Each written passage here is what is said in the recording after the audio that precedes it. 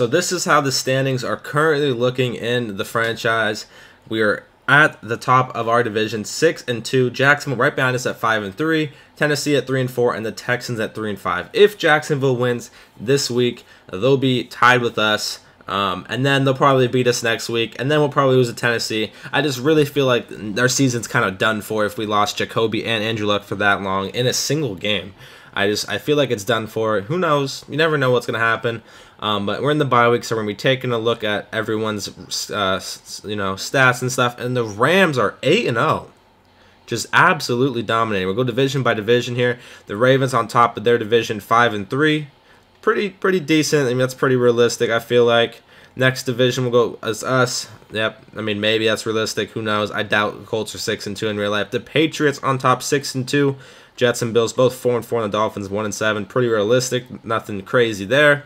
This one, not sure. I mean, maybe Denver does good. Maybe the Chargers do good. This division, it's kind of weird, kind of iffy. It's between these three teams. Maybe Denver has some late push. The Bears, though, first. This division's all fucked up. The Bears and the Lions, first to second. The Packers are 2-5 somehow, and the Vikings are 1-7. No clue what's going on there. I don't know what's happening. The Falcons and the Saints, both 6-1, just dominating. NFC East, the Eagles are 6-2. They beat us, not good. Then Giants, then the Redskins, Cowboys 2-5. And the NFC West looking pretty good. 8-0 for the Rams, 5-3 for the Niners, 4-3 for the Seahawks, and 3-5 for the Cardinals. So pretty difficult division there. Let's go ahead and take a look at the standings here, or not standings, stats. We'll go with our stats first. So Andrew Luck, as of now, has 1,300 yards. 90 for 146, 9 touchdowns, 7 picks. Too many picks, in my opinion. 61% completion percentage, and an average of almost, I don't have to say almost 100, but we won't round up that high. Sacked 32 times in 8 games, and he will be done for a while now, so that's unlucky for him. Jacoby had played 1 game, did absolutely shit. I threw a bunch of picks, and now we have these guys in, so that's nice. Rushing, Hines had some breakout games. 112 carries, 439 yards, average of about 4 yards per attempt, 3 touchdowns only, which is kind of annoying. Andrew Luck's turned them all over a lot. Now that I think about it, jeez, 8 fumbles. Good lord. What was Wilkins doing? Wilkins is having a decent little career. I feel like 84 attempts, 209 yards, 4 touchdowns. Not too bad. He's more of the power guy. You know, he's in there being a beast. Leading us in receptions is Eric Ebron with 23. Leading us in yards is T.Y. with 374. Right behind him, Ryan Grant. And 4th, Deion Kane. Well, 5th, I guess, if you count Eric. But Deion Kane with 161. Not too bad. Reese has only caught a couple passes for us. Not really getting that much PT. 4 touchdowns for T.Y., which is nice. I like it. Getting those stats. T.Y. Eric's being a monster. Sacks allowed. This guy's awful. He's got to go. Definitely going to draft a tackle. There's a plane coming over my house. Probably going to hear that. Anthony, he's decent, but 7 sacks, not the greatest. And then we got the rookie here. The rookie here, though, 2 sacks. He's a beast. No one could stop him. Leading us in tackles is Darius Leonard with 51. They got to fix the pick, because I should not have this many picks. 5 for Leonard, 8 for Farley, 4 for Wilson, 3 for Moore, 2 for Teray, 2 for Hooker. Like, I should not have that many picks. It's insane. Too many picks. Way too many. Hopefully they come out with a patch at some point to fix that. Kicking Adam Vinatieri. For some reason, he's attempted 0 field goals. Is that a glitch? Can we... Can we fix that for real quick? Okay, apparently Adam Vinatieri is yet to kick a field goal for us. That makes sense. Our punter's an absolute legend. 16 times inside the 20. Absolute legend. Chester with a huge kick return last game for us. 94 yards. Dion. It's sad, buddy. It's sad that you're like... I mean, I'm subbing him in, too. Not really getting that much PT. Let's go ahead and look at the player stats. Let's look at just the top people here. Let's go to NFL. So leading us in passing yards is Carson Wentz with 2,223. Probably in touchdowns too. 20 touchdowns and 3 picks. Jesus. I wish I had a ratio like that. Good God. What a legend. Rushing yards, we got Todd Gurley with almost 1,000 already. Maybe that's why they're 8-0. Jesus. Le'Veon, Kareem Hunt, David Johnson. Good God. 6 touchdowns, too. Receiving, we got Odell with 600 yards going in. I think next season, I think we're going to finish out this season with the sliders and stuff that I have now. I think next season I'm going to bump it up to 15 minutes, though, so I can kind of compete with these stats, because these are insane. Cannot compete with these guys. They got 20+ more tackles than me and all that, so definitely going to do that next season. I think we'll just keep with what we got for now. We're going to show sliders here in a second. I know some of you guys wanted to see that. Kick return, Chester Rogers. There's only been 2 kick returns in the whole NFL? Really? Okay. Whatever. I'll take it. Darren Sproles is the best kick returner, or second best kick returner, and the best punt returner, apparently. We are 30th offense and 4th defense. Let's go look at the weekly awards. We'll scroll through them. I know we got some people on here. Farley with week 2 with 5 tackles and 2 interceptions. Farley again with 10 tackles, 1 sack, 3 interceptions, and 1 touchdown. That's the game that he got paid too. Jesus, Todd Gurley. Good God. And we got 2 here. Wow. Hines definitely deserved that one. 21 carries, 185 rush yards, 1 rushing touchdown, 1 reception for 45 yards, and Farley with 9 tackles, a sack, and a pick in week 8. Big game there for us. Let's look at the yearly awards now. For MVP, Todd Gurley, yeah, wouldn't expect that. We do have Farley up there for MVP, a safety. Oh my, that's how you know he's going in. If a safety is number 8, oh yeah, that's how you know he's going in. Coach of the year, okay. Frankie boy, second right now. Go to the AFC. Do we got anyone for offensive player of the year? Negative. Defensive player of the year, Farley and Leonard, first and second. I'd rather have Leonard win it, to be honest. Give the Rook the points. Need him to win that. Hines is second for offensive rookie of the year. If he keeps going in, he might win that. Wilkins is up there too. Must be struggling for the offense. What? These 2 are here? It must be a struggle for the AFC rookies on offense, because how are they there? Defensive rookie of the year, definitely Leonard. He's going in right now. And Teray's up there. And Lewis. Okay. Not too bad. Best quarterback, Blake Bortles. We're not going to be up there, I'll tell you that. Best running back, I don't think we'll be up there either. Definitely not this one. Maybe here. Yep, Quentin Nelson up there. Not too bad, as long as he's up there. You know, as long as he's there. Best defensive lineman. Got no one. Darius Leonard for that one. Of course. Dude's a killer. Best DB, Farley. Another killer. Wilson's up there too. And more. Okay. Best kicker, Adam Vinatieri hates that, so there's no way he's up there. We'll go backwards now. Mason Crosby for best kicker. Best DB, Earl Thomas.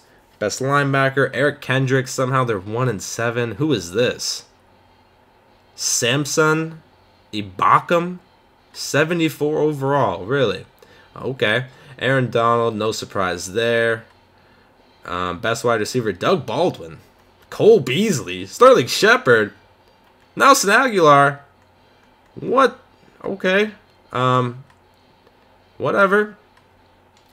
Whatever you say, EA. Whatever you say, okay? Whatever you say.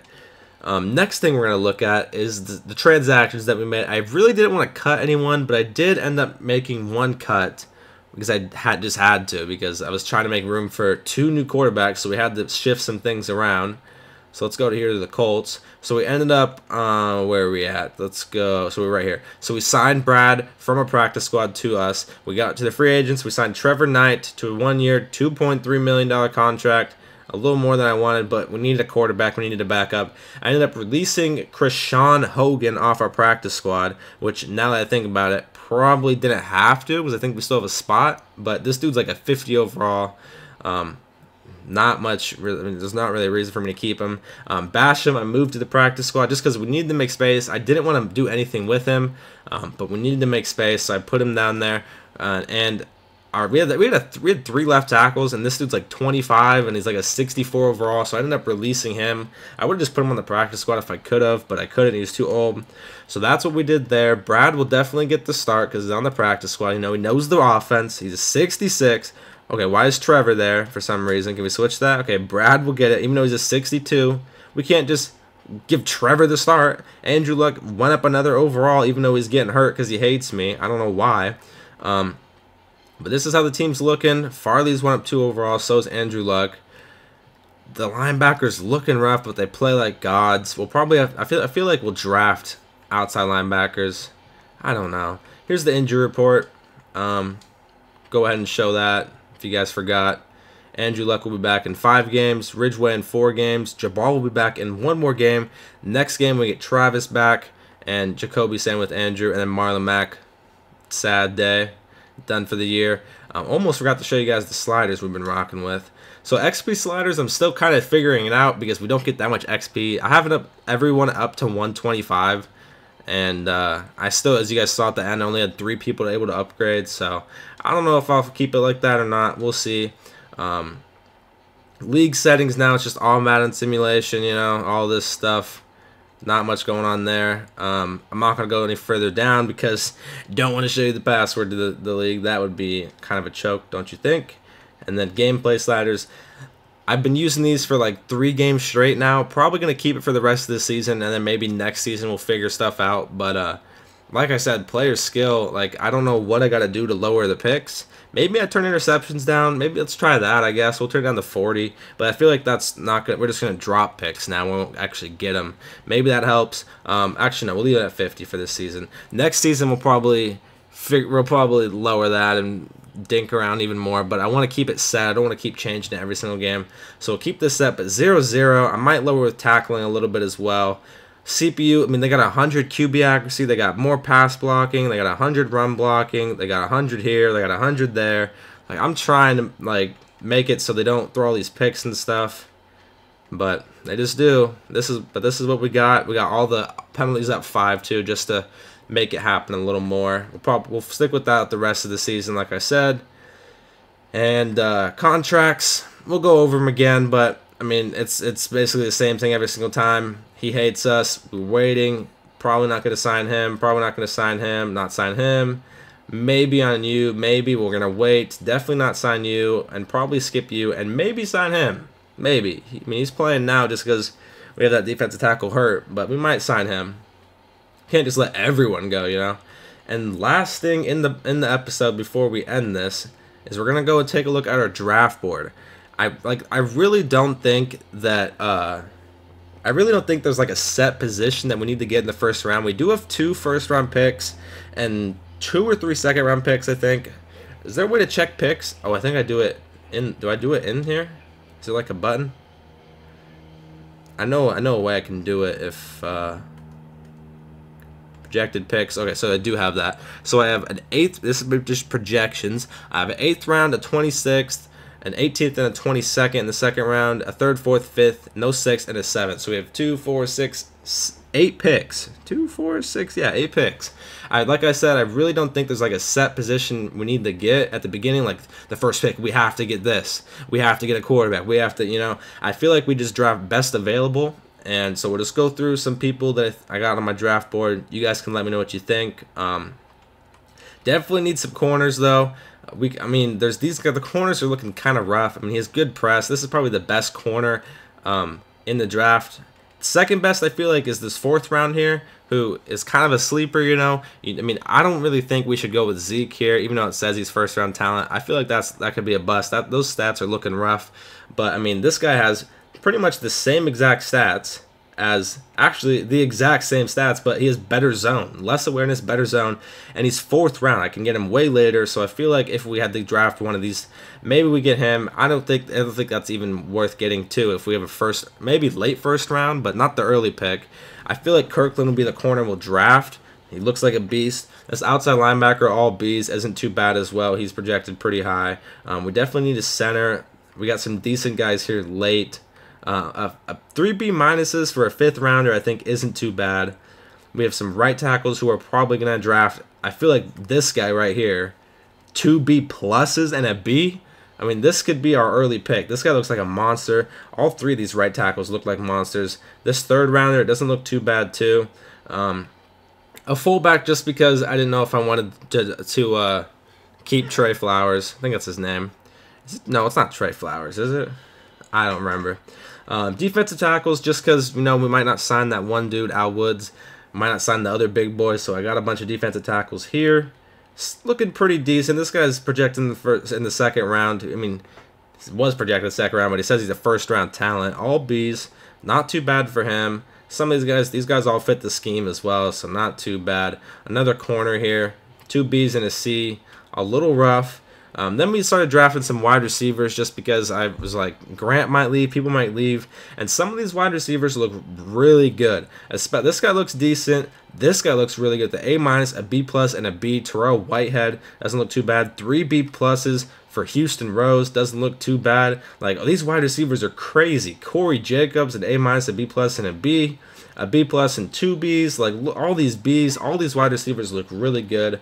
And then last but not least, I decided to scout some left tackles. We do have Anthony there, but maybe we get a left tackle late to, you know, get behind him that way. So whenever Anthony's contract's up, we can just place the rookie behind him or whatever.